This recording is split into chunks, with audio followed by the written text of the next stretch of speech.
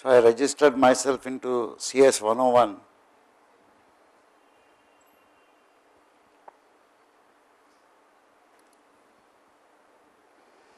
Now you can see that on Moodle there is very little information. In any case, you will not be able to access it because you are not authenticated by the institute LDAP. So what Professor Ranade has done is that the Moodle was actually CS 101 Moodle was very notional. The course was taught in different batches. As I said, there were 650 students. So he had different Moodles for batch 1, batch 2, batch 3, and so therefore nothing appears here if you can see. In the respective batches there would be assignment submissions and discussion forums and so on. But what he did is he created a home page for the course.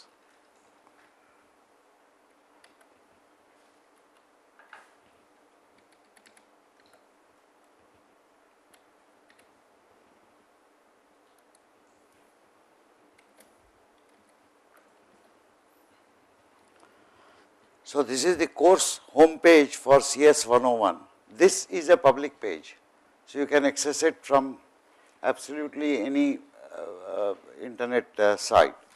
This is the course which Professor Abhiram Ranade taught in fact you can go to his home page here and you can see the way he has organized this, almost Moodle like thing except that this is the course which Professor Abhiram Ranade taught in fact you can go to his home page here and you can see the way he has organized this.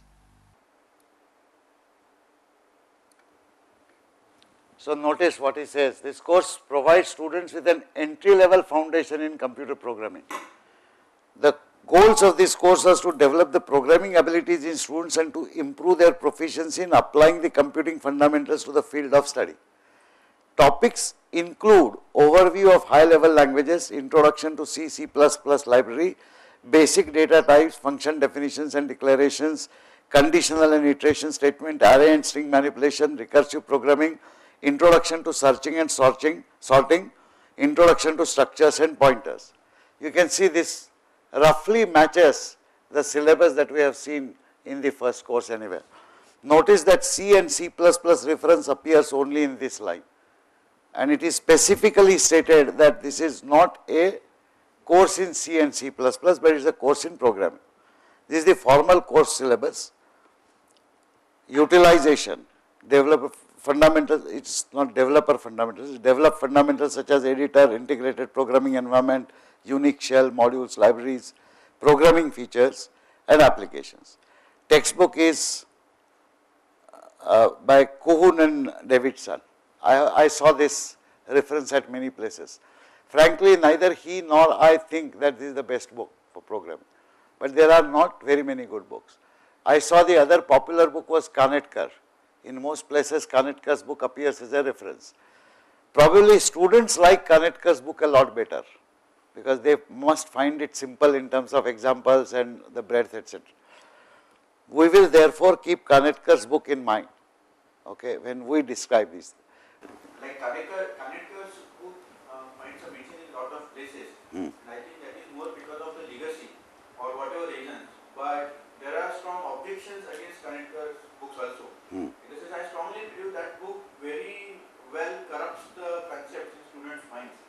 While teaching everything through Turbo C, Windows, and I don't call it C, but some corrupted version of C where they teach that C has both pass by reference and pass by value. So these kind of concepts take a very long time even cleaning up. I have read Kanetkar's book because I used to be a mechanical engineering student and I switched to computer science, and everybody in our department told us we should not see Kanetkar's book in your hand, you will be thrown out of the department. Do remember what I said the first time, that if there are M teachers teaching programming, there are N opinions and N is usually larger than M. You will find people holding a lot of contrary view about Kanetkar's book, particularly in large number of teachers and students. So let's first understand what we are planning to do. Our planning is exactly the graph that you remember I drew. It was about hard work and grasp. Now consider the graph being drawn between the present practices which teachers and students follow, okay, and the environment in which they work. And what we want is that the present practices to be aligned with and the students' activities to be aligned with what is done at best other places. That is our ambition. So we want to reach there. But starting point is this. So imagine there is a point which represents a teacher or a student who swears by Kanetkar's book and students who read only that book. It is easy to say don't read that book, but can you get rid of that legacy overnight? Can you remove that mental block from, let's say, 500 teachers who are using this overnight by a fiat? Particularly when the official fiat from that university is that book is a textbook. You cannot remove that fiat. What you can do is, you can tell them that this book will corrupt the minds like this, not using those words, because we should not belittle the efforts by any author. There are, while you may say this, I also read Kanetkar's book, by the way. There are several examples which are well written there. There are several examples which are written in a very simplistic fashion which students find very useful and easy to understand. So, just like as I said good and bad, there are some good points. What we should stress in our efforts is that each of the books has some good points and some bad points. What we are trying to do through this course is to bring the best in all these books and additionally something which is not there in any book. Sahana has some observations. The other way we can classify the books is going back to what I mentioned about the learning objectives, that if this is what we want to emphasize, then such and such is a good book. Or if our university focuses on this aspect of programming, then that would be a good book. Sahana, our battle is precisely with the universities. Not with the universities per se, but with the university straitjacketing of syllabus and things like that. Syllabus, but let's say when you're saying best and good and bad, or best and not so good, so it has to be along some dimension. I think it needs to be explicit along what, the example of the 10 random teachers you gave, this teacher is good for such and such a thing. So that teacher is good for that. So we need to... I think that's a good point. So in fact, that's another exercise that all of us can carry out. Use the textbooks that you have been using and just make a list of points and examples which you think are useful. So we will not look at the bad points at all. Why say bad things about anybody? But we will say, if we say these are good things in this book, these are good things in this book, these are good things in the book. And we have tried to bring together the concepts and examples from all these, plus we have added our own. I think that may be a more positive way of looking at it. Okay. You look at other references. I was very happy to see Drumi's book. If you have not read Polya's book, I recommend you read it. Polya was a great mathematician of the last century, by the way. And at the age of 92, he wrote one of his great research papers, some 100 pages long research paper. He was a maths person, not an engineer, mathematics person. But extraordinary insight into thinking of human being. How to solve it is a legendary book. It is 1957-56, but still it is almost like a Bible on the basic philosophy of teaching learning, on problem solving actually, You can see that Kanetkar's book is mentioned here. Now, if great Abhiram Ranade feels like mentioning it, he is one of the greatest teachers, by the way, amongst all of us. So there must be some merit in it. And I am sure that the merit must be twofold. One, this book is popular among students, even IIT students or Hussain students. And second, therefore, there must be something useful that the students find. So as long as you restrict your attention to that, I think that should be good enough. Anyway, what I wanted to show you was not this, but consider, okay, these are, now this all was, by the way, put up and it was incrementally modified as his course progressed. So here is our lecture schedule. So everything is stated here, the timing, the lab schedule, how many batches. We have 40 batches for the lab. And he had, I will have, I think, how many batches we have said? 850 students. So we may have perhaps 60 batches. I have asked for 65 TAs. Let's see how many I get. We have problems of scale of our own. but everybody is going to have this problem. I am sure that this additional reservation will increase the number of students in all of your institutions as well, or it was already there? Oh, it was already there. Only IITs and national institutes have started it now, so that's okay. You are lucky then. Meaning you don't have additional scaling problem, you have the existing scaling problem. Fine. Tutorial hours are optional here, they are defined that these will be the hours. Office hours are defined. The office hours are where either the teacher or some of the senior TAs will be available guaranteed. This is outside the classroom. Many of the colleges have found that it is not usual to notify such timings. I would humbly suggest that we should amongst ourselves inculcate the habit of announcing that either I or a colleague of mine shall be available to answer questions during this time. It may be a very short duration, it may be just 2 hours in a week, but I think we should announce that. I want to start this during our workshop. So later on when we work out the activities, how do we put that in schedule? It will be a very compressed schedule. It will be as I said, it will be a 2-week program, but not 10 days. It will be 15 days. 2 weeks is all 15 days. Half month is a better description. And there we should accommodate such additional things and so on. Okay. Let's go back to resources. So there are tutorials, VI basics, VI quick reference, Linux commands, DDD tutorial. This you may find in fact additionally useful from an end user's perspective. There are useful links given here. Okay. Instructions on how to run X11 programs remotely from Microsoft Windows. Some of you might have Microsoft Windows, so how would you run X11 libraries from there? Wikipedia has sorting algorithms. Is actually a better textbook in some sense, in terms of explanations and so on. A whole lot of things. There is an online book chapter, Beginner C++. This is an easy resource. We don't easily find such resources put together. So he has taken a lot of efforts to actually put them together.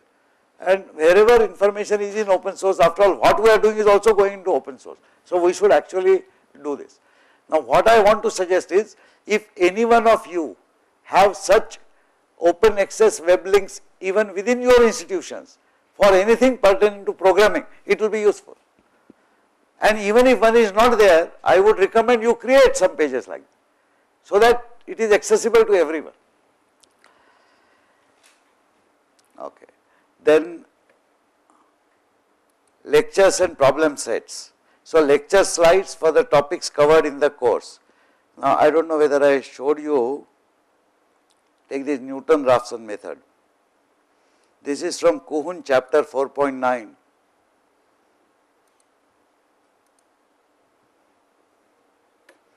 Did he show you these slides? No, he did not. This is just a sample. What I like is, so you look at his evolution of a lecture, by this is a typical lecture. So more examples of for statement, evaluating e to the power x, Hemchandra numbers and Newton-Raphson method. Look at it, right? The upfront he is making it clear what he is concentrating on. He is giving you two problems. Hemchandra numbers, by the way, is what we popularly call Fibonacci series. Okay. It is not known, I think most of you do not know that Hemchandra, who precedes Fibonacci, had evolved these numbers in a different context. And this, Abhiram Ranade said he himself did not know, but a teacher who teaches at Princeton actually came and gave a talk here, and during that talk he gave that example. So it was on the musical beats, some matras and so on, and to explain that he actually had brought tabla with him. So he played tabla during the lecture and showed what he meant by these matra calculations and how they relate to actually Hemchandra numbers, who had discovered and described them. You see, is about the point that making that talk interesting, and then Newton-Raphson methods. So, and then of course you define functions. So you see, C++ programming becomes implicit as a part of the larger problem solving, and that is the style that we would like to follow as at least so far as giving teachers. So what we do is to make sure that everybody finds something useful. Remember, we can't move away from that concept. We will have a lot of examples and problems and solutions which we will not necessarily discuss during the lectures or tutorials, but we will give them, and we will tell them this as a self-study in the nights. When they go back, the teachers go back from your center home, they will have their dinner, but they are not allowed to sleep for a couple of hours. They are required to examine these problems and their solutions and come prepared next day. So, lot of Godagiri. Here is the series explanation. We will evaluate the series for some 10 terms. Ith term is x raised to I divided by I factorial. How can we calculate it quickly? Direct method, write a loop to calculate x raised to I and also I factorial, then divide. So, this will require loops within loops. Better idea. Ith term is this. Therefore, it is I minus 1th term into x by I. Now, this is a simple derivation which many people will know, but it is good to explicitly state that. So, we calculate ith term from the I minus 1th term calculated earlier rather than directly. This is a better idea.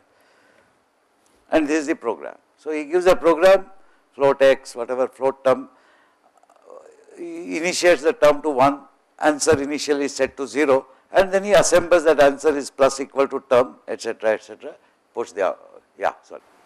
Sir, I just wanted to ask regarding the practicals which we take in the lab. Is it good that we give what we say is a handout to the students regarding all the practicals that we are going to do for the whole semester, like even including the algos? Not necessarily. You can give the list of practicals. That's all. Yes, because there has to be something that should come fresh to them. Okay, let us say questions, we talk of open source. We also talk of secrecy of question papers. Question papers must remain secret till the point an examination is conducted. They must become open source immediately after exam is conducted, including the answers. So, some of the problems which you wish to state, you should prepare them, but you obviously should not put them on. As it is, our compendium will have thousands upon thousands problems. So, setting up papers is going to become difficult for all of us really. Okay. Some people may still solve problems in their examination, no problem. Okay. People hopefully will evolve later. But as far as lab is concerned, the detailed labs, they should be ready with you before the session. Below every student who doesn't know where to start from. So, if in case my algo is would keep him away from getting frustrated, like I don't know where to start from. So, will it be helpful? Do that starting point at the beginning of the lab, in actual lab, not ahead of things.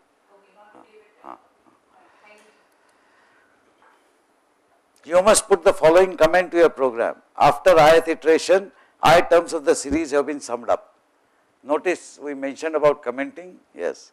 Check that this is true by inspection and add a statement to print after each iteration and then check. So, he is showing methods of confirming that things are working. Here is another program, okay. He is putting remarks there. If we calculate this independently, we will need about 2i arithmetic operations in each iteration. In our program, we just need 2 in each iteration. Idea of reusing what was calculated in the previous iteration is very important and also very commonly useful. At the same time, in a nutshell, he is throwing 2 important concepts. A, complexity analysis.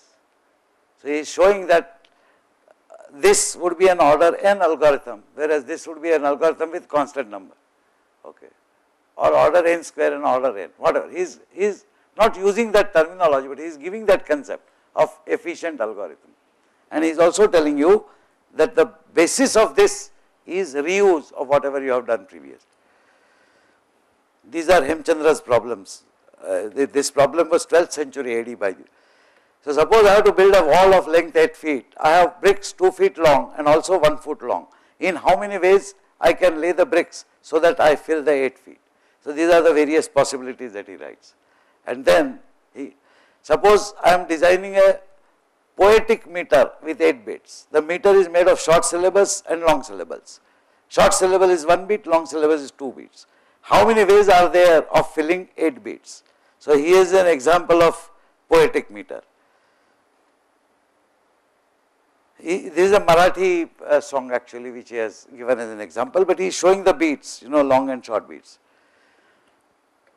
And Hemchandra's solution, he says in his writing, Hemchandra's writing in 15th century, he says by the method of Pingala. Pingala was a saint who came much earlier. He Says by method of Pingala, it is enough to observe that the last bit is long or short. You can figure out rest. Pingala is a mathematician poet from 500 AD. Hemchandra, who is giving credit to someone who lived 1500 years before him. An interesting historical information and stressing the fact. Copy but give credit. There is nothing to do with CS 101, but you see how naturally this is coming, just one sentence, good enough to make some impression in the minds of people.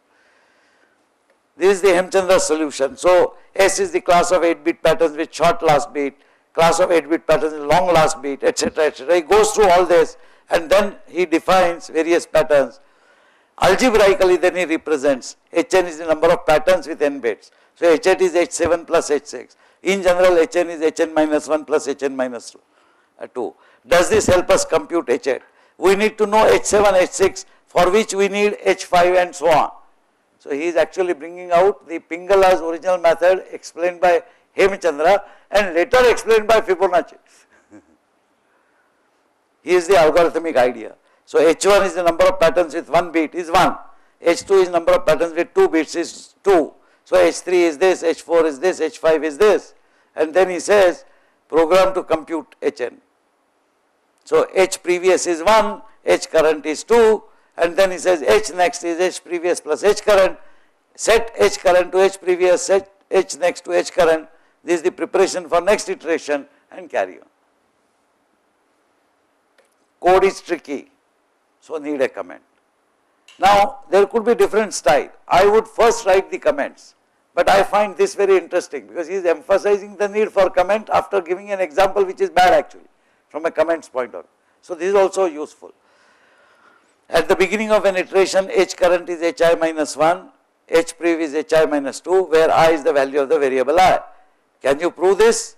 Will mathematical induction help? Proving this is enough. H next is this plus this. Hence, correct answer will be generated. Proof by induction. So, he gives proof by induction. Notice that through majority of these slides, he is not talking about CS 101. But also notice that he is implanting the most important concepts on programming through this example. And ultimately, what is evolving is actually the algorithm and its explanation. Okay. The series is very interesting. This represents number of petals in many flowers. You see petals, if you see flowers, particularly jandu if you see, or any flowers which are layers. So, you can see inner layer, outer layer, etc. They follow the Fibonacci. Fibonacci itself, I mean there are many examples on the net we can pick up. Ratio of consecutive terms tends to a limit, the golden ratio. Okay. What are these numbers more commonly known as? Known as Fibonacci numbers. And then to rub the salt on the wound, he says Hemchandra lived much before Fibonacci. And mathematics from poetry. So, he is connecting mathematics to poetry and ultimately showing that maths is the basis of many of our algorithms. I found this particularly meaningful. Okay. In fact, I have asked him, would he be willing to release all of this in open source? He said he has no problem, but he is not sure whether everything is correctly stated, etc. So, if he joins our group, because he has just taught this course last time, it will probably be a very useful thing. Anyway, so method to find root of fx, this is Newton-Raphson thing. So, that is find x such that fx is equal to 0. Method works if fx and f dash x can be easily calculated and a good initial guess is available. These are the two important requirements for Newton-Raphson method. So, find the square root of k. Use fx is equal to x square minus k, f dash x is 2x. Fx and f dash x can be calculated easily. 2 or 3 arithmetic operations are required. Initial guess, you can take an arbitrary guess. So, you take x0 equal to 1. This will always work and you can prove it by putting x equal to 1. You get some answer which is either positive or negative. It may not exactly be 0, depends on k, but you can go ahead with it. How to get better xi plus 1 given xi. So, how do you get the next one? Now, here he shows by an example. So, this graphics he drew by the way, all of this. So, he draws this is your x, this is fx, this is the curve for fx, and he says initial guess is this, whatever x. Now, he says point A, which is xi comma 0, is known. Therefore, this is point A, which is say xi. Calculate f of xi. So point B, which is xi comma fxi, becomes known. So that is B. He draws that immediately. Then he says, effectively what we do is draw a tangent. So approximate f by tangent C, which is intercept on x-axis. So draw a tangent here, and wherever it intercepts here, that be the next point, because you are going closer to 0 basically. So approximate f by tangent, C is the intercept on x-axis. So the next point C is xi plus 1 comma 0. So he actually draws that graph, and he shows this is my point C and these are the coordinates. Would you not agree that this will clarify things to students much better than just algebraically stating that concept? But this requires extra work. Now imagine if this work is done by all of us, like if he agrees to give this in open source, any teacher anywhere can just take this slide and use this slide itself in giving the example. Even if there are no slides, I have to go by chalk and blackboard. I have a very beautiful way of explaining it, I can use it there. The fact of life is, many of us teachers may not be aware of how beautifully to show some concept. That is the power of collaboration. I was not aware of this way of explaining. I have taught Newton-Raphson method many times in my life, but I feel this is better, and each one of us can make it still better. So animation Sahana talked about. There is a colleague of mine, I don't know whether I gave you this site, Oscar, did I mention? No, I think you should look at that site.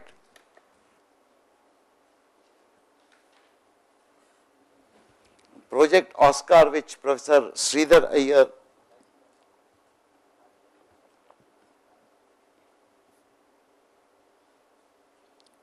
he is a colleague of mine in the department of CSE. He started this collaborative, this is basically open source collection of animation or something like that. So there are a lot of educational animations. Now coming back to our slide here, so just note Oscar, you search, you do a Google search of Sridhar Iyer, or just go to Sridhar Iyer's homepage in the department of CSE, you will get to know the Oscar site. I don't remember the exact Oscar site thing, we will try and search that. But that contains a lot of animations which have been developed by final year projects of various groups in the country through our Eklavya project. So they keep compiling, they keep adding, and they provide some animation toolkits and so on. There is a huge effort that is going on. There is no reason why our students cannot take some of these projects and add to the repository of animation, meaningful to individual courses. So coming back to this Newton-Raphson, you can see that instead of just showing this in step by step, if additionally I show these and later on I additionally show how this process converges by showing subsequent points one after another. Drawing it is not going to be easy, but I can animate it, and if I can control the speed of animation, people will get a better understanding, particularly if I have discussed this part earlier. So he writes down the formula for f dash xi, which is AB upon AC, which is f of xi divided by xi minus xi plus 1, and that becomes the next point, xi plus 1. So this is nothing but xi minus f of xi divided by f dash of x. Simple principle which is well known. What I like about this is, he is trying to do what Sahana said of combining different ways of the same representation. He has a graphical representation here, he has a conceptual explanation, and he has a algebraic representation here as well. So combining all of these in a logical sequence, I thought it was a very useful thing. See, these nice things you will not notice unless you analyze how from a teacher's perspective. There is a lot of thought which has gone into such preparation. So square root of k, you find it like this, starting with x naught equal to 1, we compute x1, etc. And then of course he goes into the code. So initial guess, known to work, then 10 iterations, and out of 10 iterations whatever you get here. Another way, initial guess, known to work, do this until error in the square is at most 0.000. So So, this is another way of doing things. Yet another way. Okay. Then he introduces a while statement. So, while condition, loop body, check condition, then execute loop body if true, repeat. If loop body is a single statement, then need not use braces.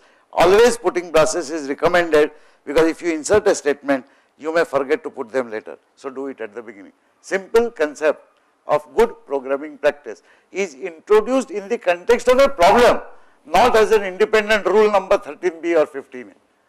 Because people find it easier to remember rules if they are explained through examples. Then he has a comparison slide on for versus while, when to use what. If there is a control variable with initial values, update rule, and whose value distinctly defines each loop iteration, use for. If loop executes fixed number of times, use for. Personal test could be another reason. Break and continue. So, read from your book. So, you see he is giving pointers. The most important pointer is here. If this is so, you must use for. You can simulate for using a while also, but that is meaningless when you are. So, you are now distinguishing between two different approaches of setting up iteration and stating that both are equivalent. However, in one case this may be better, in another case this may be better. Then he has some other explanation about procedures with return values, procedure for square root, additional notes. You will always find that there is a slide with notes which sort of summarizes. So, he would have explained these things in the course of description of the earlier steps, but he sort of repeats just to strengthen what is there in them.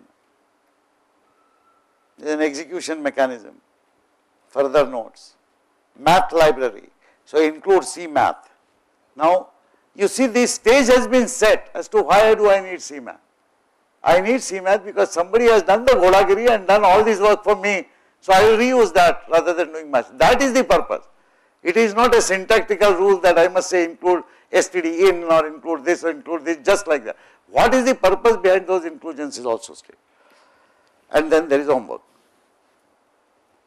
So, this is the style. I just thought I will go through this just to explain. Do you agree that this style would be a useful style for our lectures? Provided we back it up with adequate simpler examples, graded examples, quizzes, etc., which people can use. Okay. Let us go to Moodle.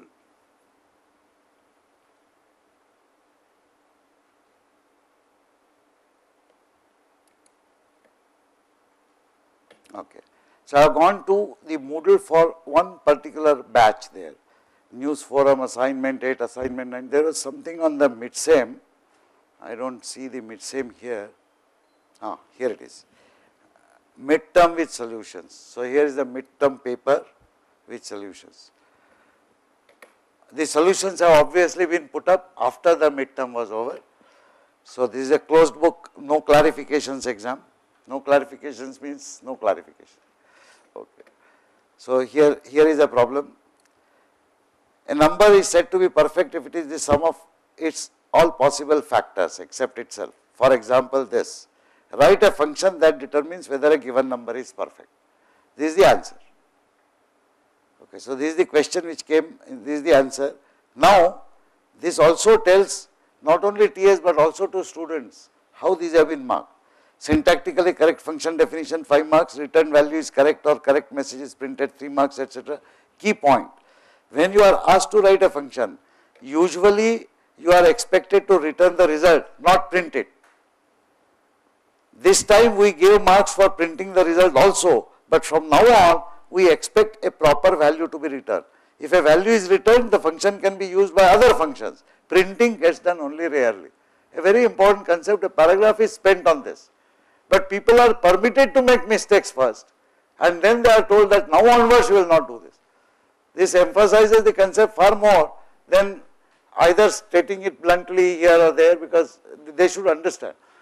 The first impulse of a student is to print the result in any program that they write. Simple examples like that there are.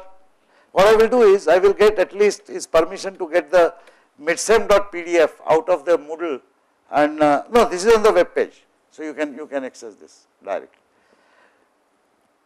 we generally do not have time to do this kind of analysis for our exams.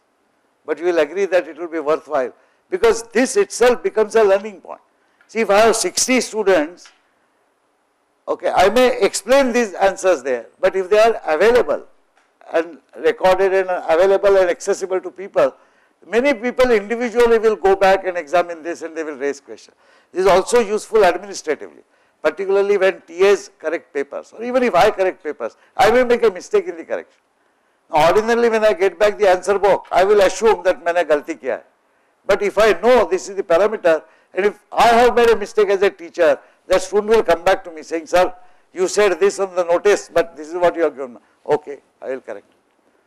So, these are advantages, like openness and transparency. So, like that, all problems, this is a problem in graphics. This figure does not relate to problem 3. I think they have done some space saving. Problem 3 is completely independent, but this figure is for the next question. Here is the question. A sequence of 3 drawings is given above. In these 3 drawings, there are squares of 3 sizes, and these are side lengths of 1, 3 and 9. Draw what you think is the next cactus drawing in this sequence. If there is a lot of repetition, you can just draw parts. Write a function that makes these drawings. Before giving the code, state the precondition and state the postcondition. So, this is the question. Okay. So, here is a cactus. This is the first one, then next one, then next one. So, the sizes are 1, 3 and 5. So, what he is saying is each square repeats 3 times and a larger square is drawn here. This whole pattern repeats 3 times and a larger square gets drawn. So, the next pattern is also indicated. Obviously, doing this recursively will perhaps be meaningful, but let people do whatever they want to do. What he wants people to find out is what is the precondition and postcondition at any drawing. So, here is the answer then. 3 smaller square attached to each smaller square in the third drawing after the entire drawing scaled up by a factor of 3. So, give 5 marks even if nothing said about the size of squares. No text is really expected, pictures will suffice. So, if people draw a picture, they are solving a problem, remember that. They are not doing programming, they are solving a problem first and then writing program. In fact, this is going to be our theme, and I hope you agree with me that the theme is about problem solving, and programming, the most important part, automatically comes in solving the problem. So, here is of course a solution, then preconditions. Okay. Like that, for every problem you will notice that there is enough write up on what is important, what is less important, etc., about the problem. I would like you to look at the course page, which is, if you have noted, it is www.csc.iitb.ac.in/cs101. That is an open page, you can also look at it. Okay, so we will stop now.